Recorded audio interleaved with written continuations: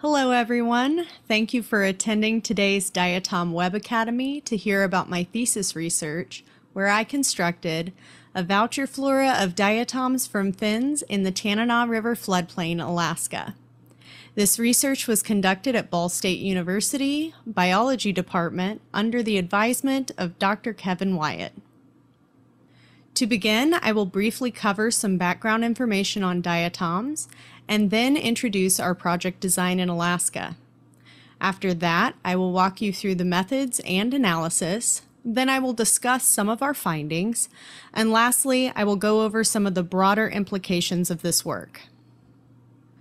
Diatoms are unicellular, microscopic, golden brown algae. They are notable for their beautiful and unique cell walls composed of amorphous opaline silica.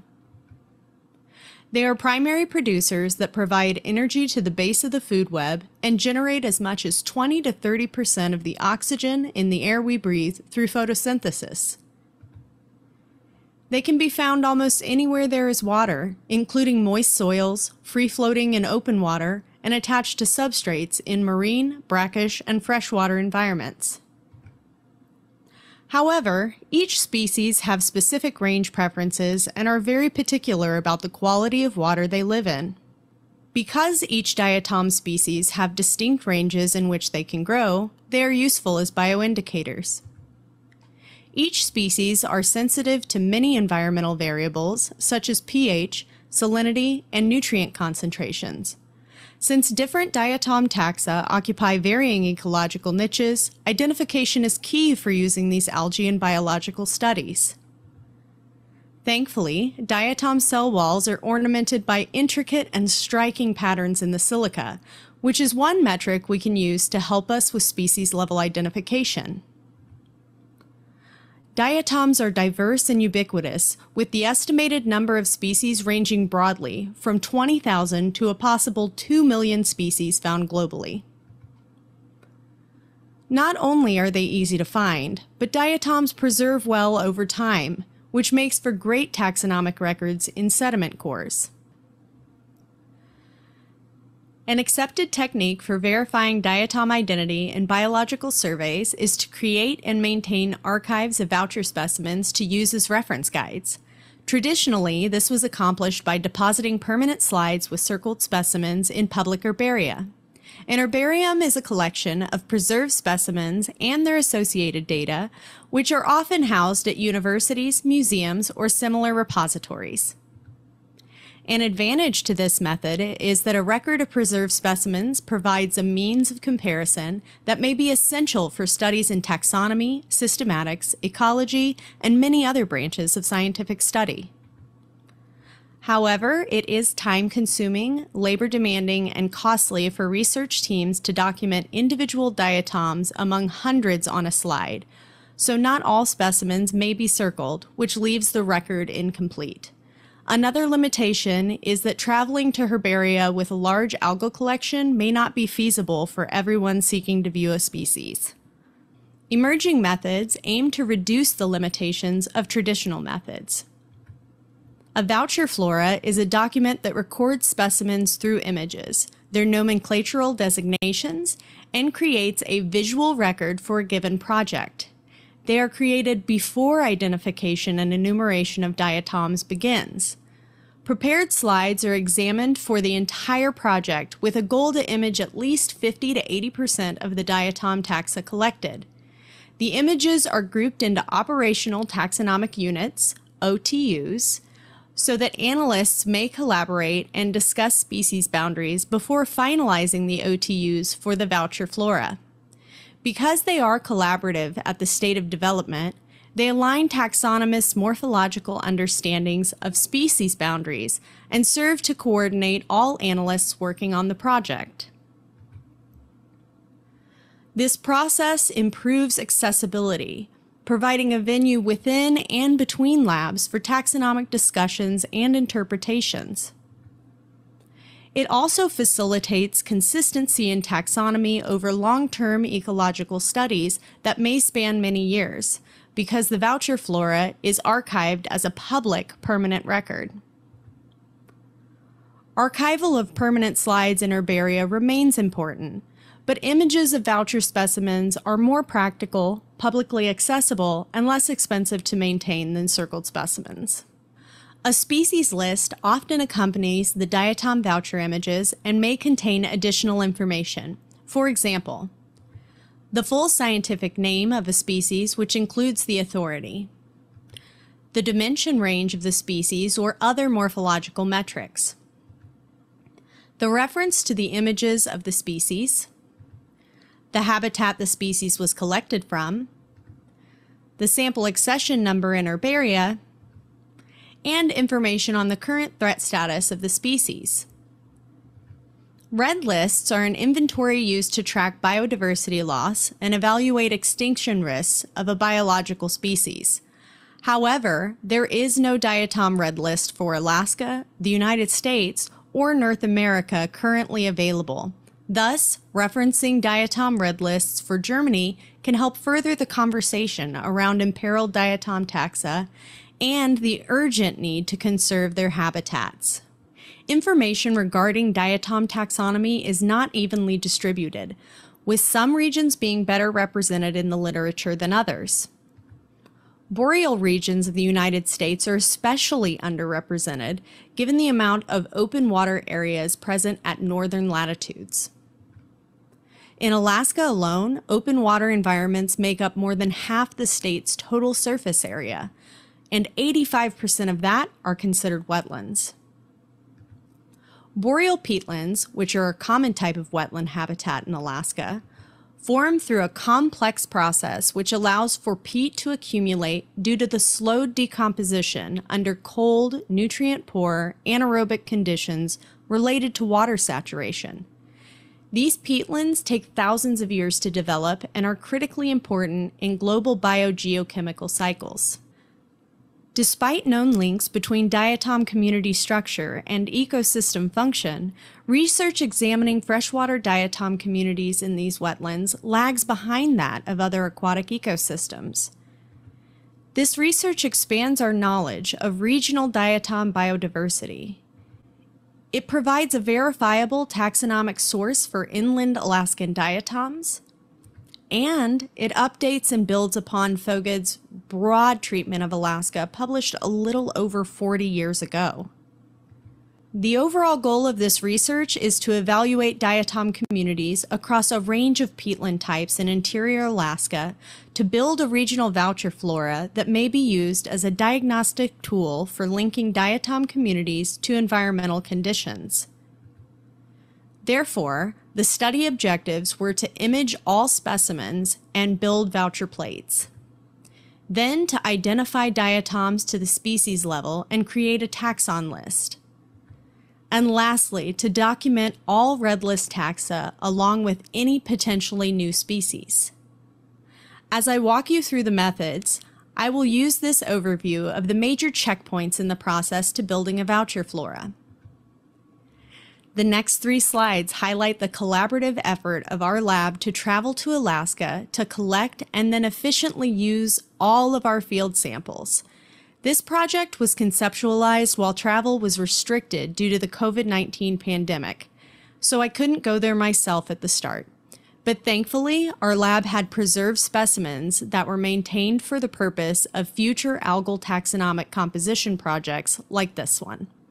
This study, which we have named the Alaskan Peatland Project, was conducted in a wetland complex in the Tanana River floodplain, just outside the Bonanza Creek Experimental Forest, 35 kilometers southeast of Fairbanks in interior Alaska.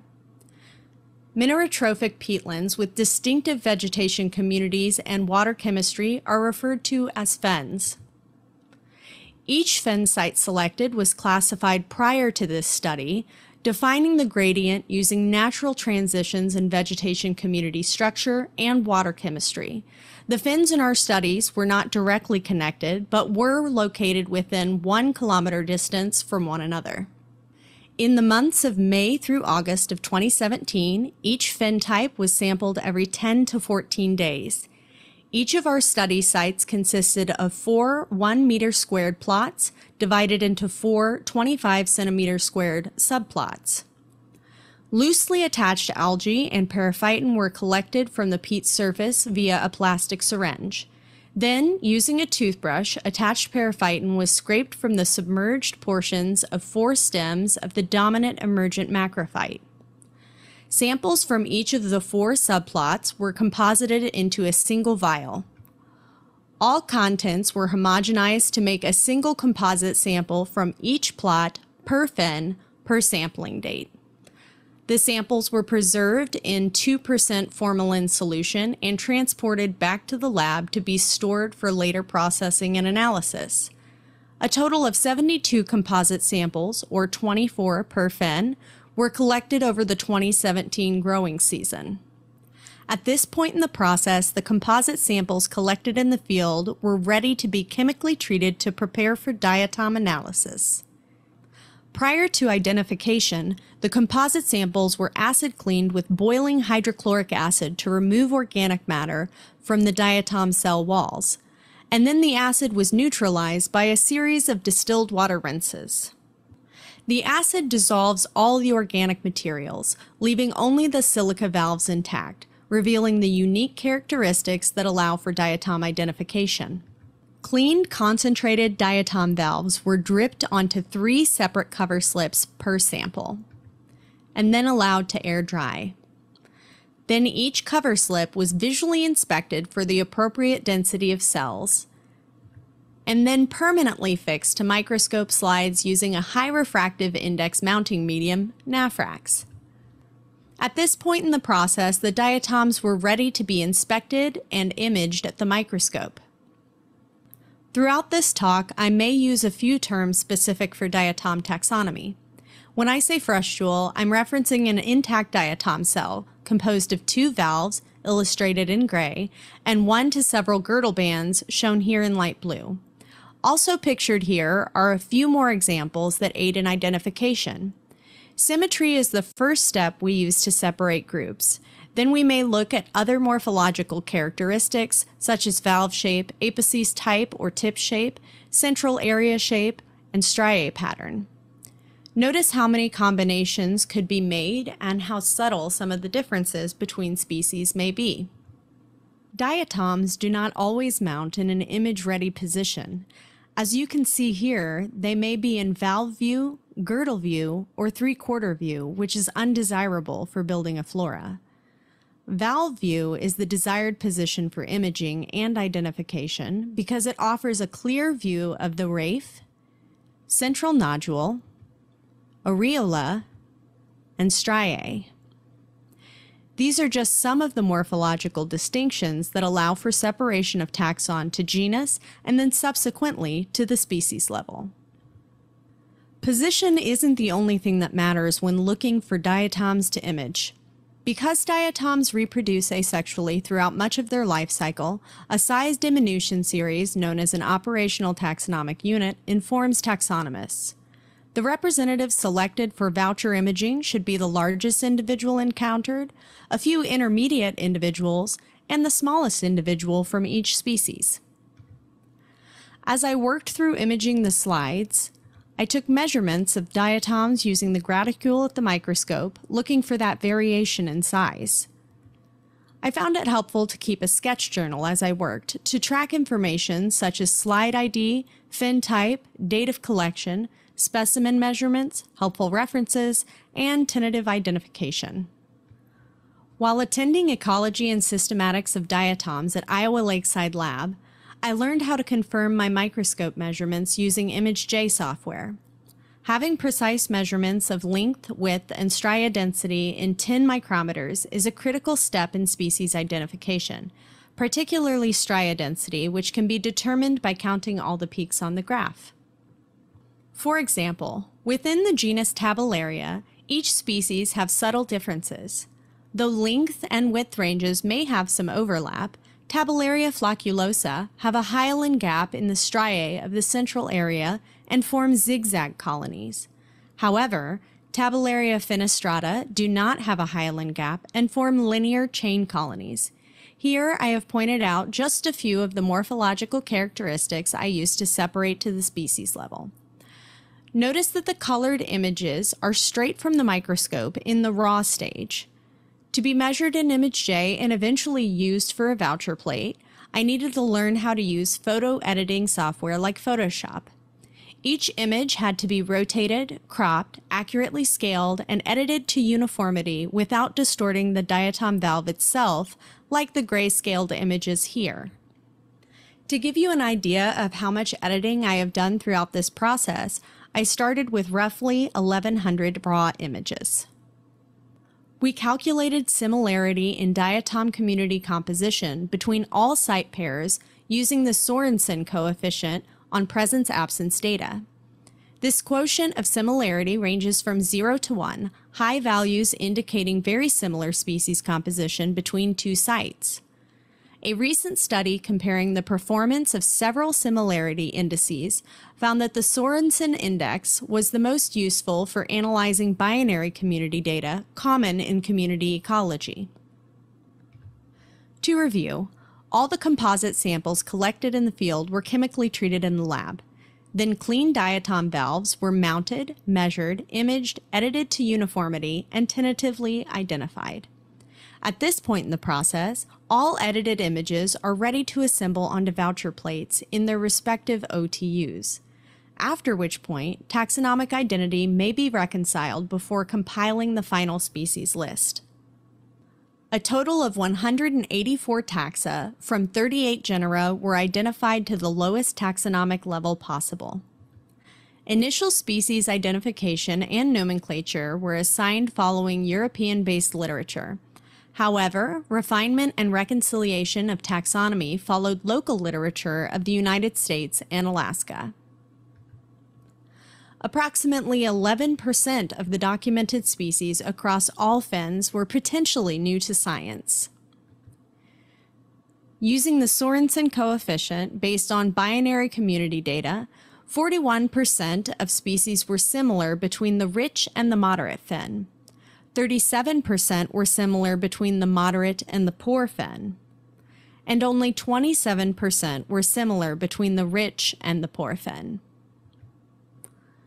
25% of the species identified matched those considered near threatened or more imperiled status on the diatom red list. Roughly 900 images of specimens allow for taxonomic verification and improve accessibility. These 25 plates of specimens grouped into OTUs align taxonomist morphological species concepts, which is especially helpful for long-term research. When taxa are not documented in a voucher flora, future investigations are often faced with extensive post hoc harmonization, which may be required to reduce data errors, usually at the cost of losing species information. Out of 184 taxa documented, 11% do not appear to be formally described. We assigned these taxa a provisional name rather than a formal name to aid in future investigation and enumeration processes. To formally describe a novel species, more investigation would be needed and should be pursued for future investigations. Within the genus Tabellaria, 2 taxa appear to be new to science. Our understanding of the species concepts within the genus Tabellaria follows the variability noted in the United States, but both of these taxa fell outside the variation for any species described in the literature. For example, the valve morphology of Tabellaria species 1 APP falls consistently outside the variation, having clear asymmetry. Tabellaria species 2 APP lacks a noticeable central inflation, which is not usual within the genus. As mentioned earlier, we analyzed the species presence-absence data to compare the fens. The most prevalent genera in all peatland types included Tabellaria, Eunotia, Pinnularia, and Gomphonema. Tabellaria was common in the rich fen, but gradually became less prevalent in the moderate fen and was sparse in the poor fen. In contrast, Eunotia showed the opposite trend. Though Tabellaria flocculosa was the most common species in the rich fen, Eunotia pseudoflexuosa and Tabellaria fenestrata also frequently occurred. The moderate fen also supported a diverse assemblage of diatoms, with Pinnularia pulchra and Eunotia pseudoparallela being common. The most speciose genera found, Eunotia, had the greatest number of distinct morphological forms across all peatlands, with the greatest concentration occurring in the poor fen. The species most frequently encountered in the poor fen survey were Eunotia nigeli and Eunotia mucophylla. I wanted to know how similar the Alaskan peatland project species list was with other recent U.S. taxon lists. By comparison of the taxa encountered in this study with recorded diatom species from selected southeast rivers in the United States, 78% were dissimilar. By comparison with the species from the continental United States checklist, 60% were dissimilar. And by comparison with the species checklist of the diatoms of the Northwest United States, 53% were dissimilar. Of the 25% matching those on the diatom red list, I will highlight 5 species that were frequently encountered in our fens. I compared these species with recent U.S. checklists from the continental U.S. and the Northwest United States.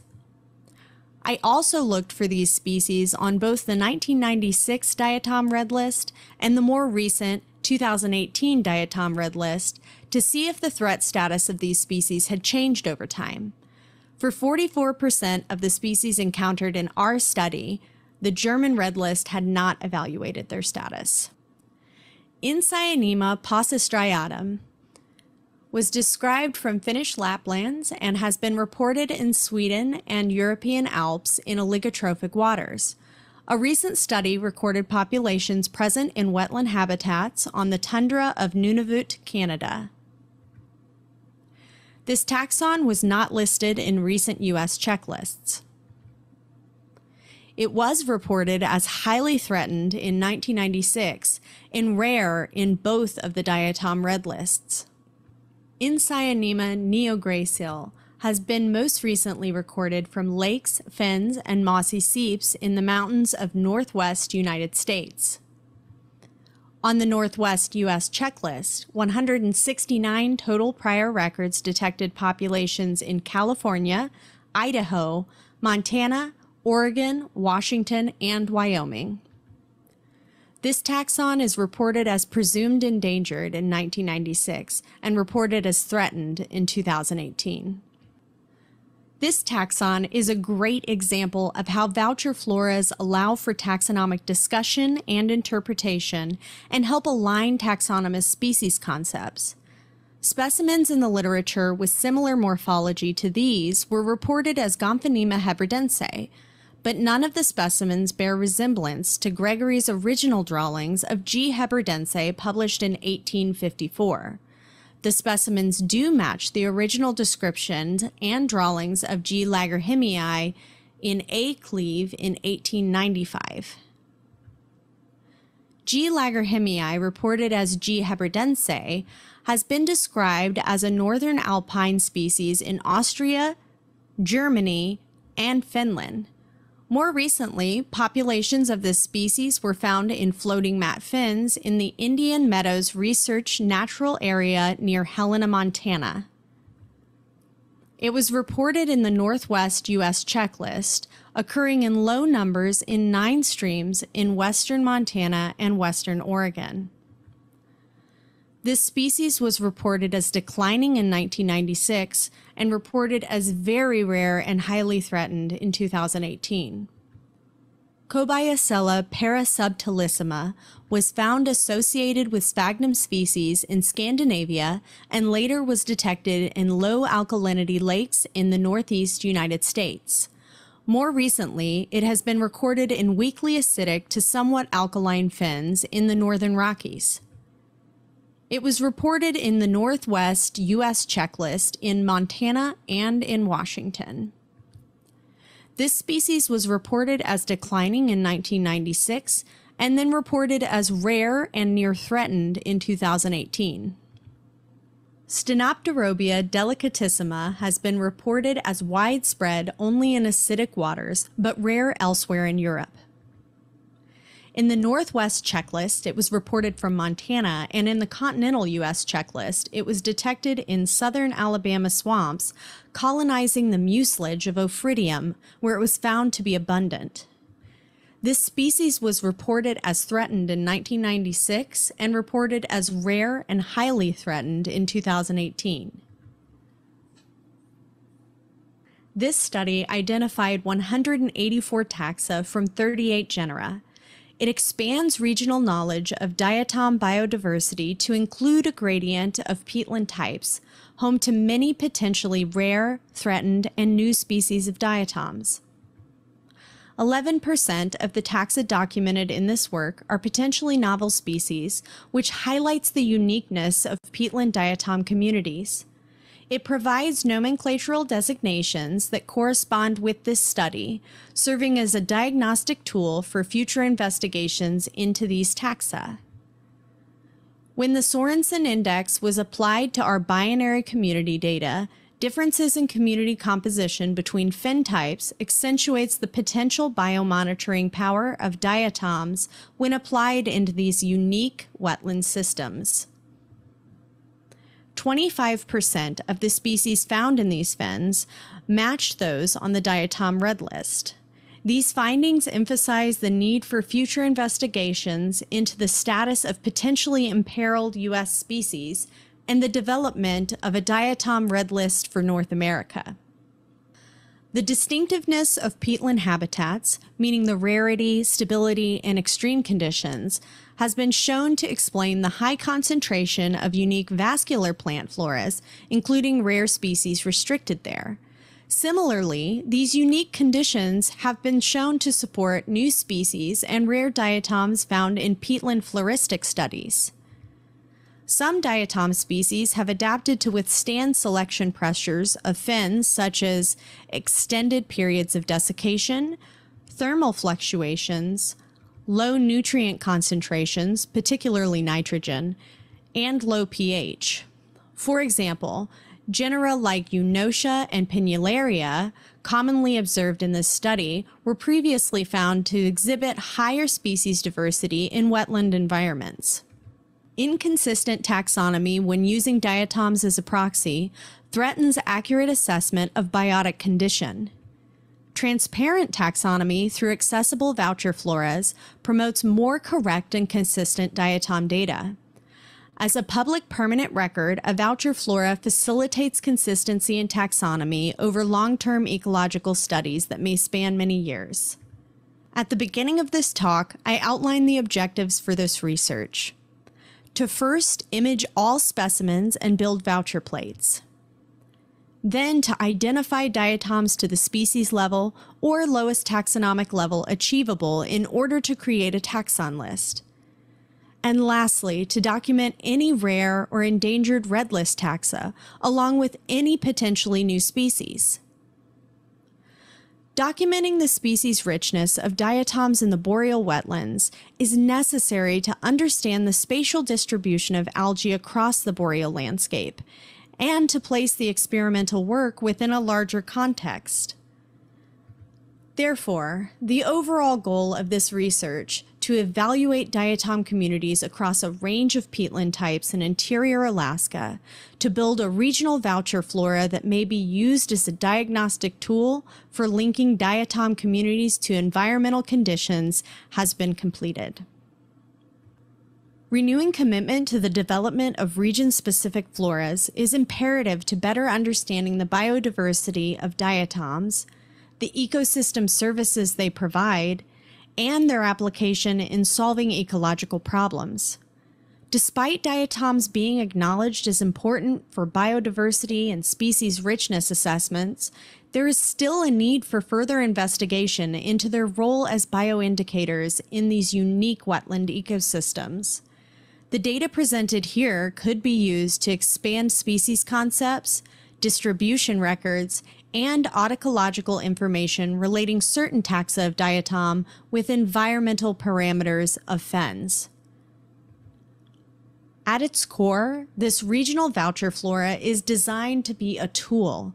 It is part of a collective effort to provide accessible taxonomic resources of localized areas to support wetland conservation. Early in this talk, I explained that due to the COVID-related travel restrictions, I could not go to Alaska to collect my own samples, but hope to pay it forward one day. I am happy to have been afforded the opportunity to experience fieldwork in Alaska this past summer, collecting samples for upcoming projects in the Aquatic Microbial Ecology Lab at Ball State University. I'd like to draw this talk to a close by encouraging everyone to check out the Voucher Flora archive available on Diatoms of North America, where I am proud to say that this research is available alongside many other recent voucher floras. Of course, I want to take a moment to acknowledge all the support I received from both individuals and organizations. Thank you all for believing in the quality of my work and for supporting me financially.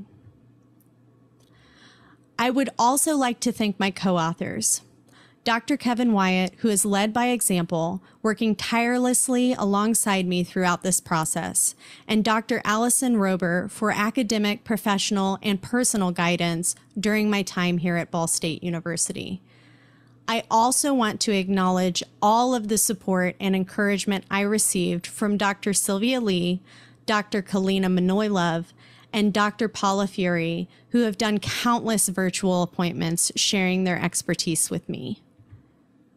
Lastly, I would like to thank all of you for your attention. I am happy to take questions at this time.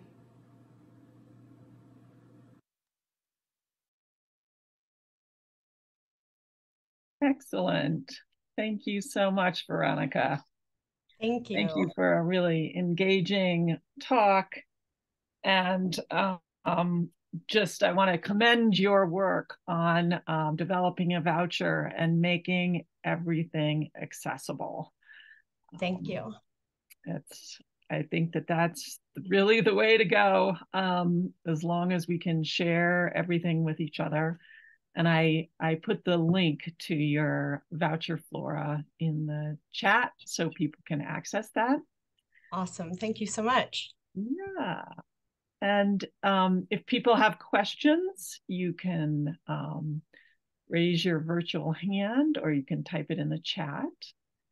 And maybe while you're thinking about that, I have a few questions. I'm really interested in what happens in the fens over time, over this ice-free season. Do you see a change in assemblage? Well, the samples I looked at are just during the growing season. So they are from May to August of 2017. My lab does go back to Alaska every year, and they're always working around that area. They aren't necessarily always doing a project over in those fens, but they are all going out there. They were out there this past summer. So research coming out of our lab from Dr. Rober and Dr. Wyatt, as well as many students, kind of covers a broad gamut of all the different things that our lab looks at. Recent studies we've done have looked at trophic interactions, and I believe some of the research we've looked at like carbon cycling and things like that that are happening through our lab. So there's lots of stuff that was kind of outside the scope of my research on like how the fens are interacting with everything. But yeah, I wish I could say that I could go back and look at like how this diatom assemblage is changing from year to year. But that's a longer study that I couldn't do in a master's program. I'm really interested in your use of the red list. Mm-hmm. What do you think would be required to develop a red list for Alaska or for any particular state? How would you go about doing that? That's a really good question. So I think we would have to follow what they've done in Europe and their standards as like a baseline of how to like survey each state. I know it would be a big effort. It would be very collaborative. And I think going out and surveying and finding which species are prevalent, which species are rare, looking at a lot of different habitats. When I was reviewing the German red lists, I noticed that they were looking at every kind of habitat that a diatom could occur in. So I think that that would be like critically important to get teams together to like focus in on like what it would take for each state to develop one, and then all of the states coming together for like the United States red list. Of course, we could make it the North American red list and include Canada and any other species in North America that would, I'm stuttering over my words here for a moment. But I think it would be very collaborative. It would take a lot of effort from everybody. And I think having a platform like Diatoms of North America could help with that. But yeah, I hope I answered your question. Yeah, no, it's I'm interested how it could go about in being. It sort of leads to another question of just what is happening to these fens and the change in climate. Are they flooding more, drying more extremes of each, or does a rich fen become a poor fen over time? What are those dynamics in terms of the fens?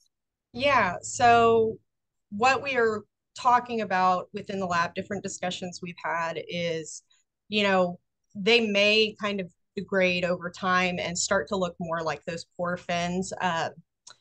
They have looked into like how permafrost thaw might start to impact those areas, especially in the northern regions.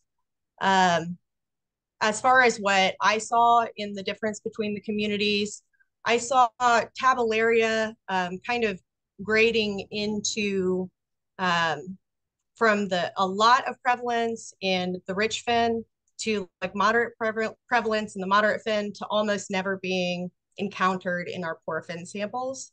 But then Eunotia showed this opposite trend where we had a lot of diversity in Eunotia species, but they were kind of taking over the poor fen. There wasn't a lot of other species in the poor fen, and they kind of graded in the opposite direction. So we would still see those in the moderate fen, and we would see a few different types of species in the rich fen as well.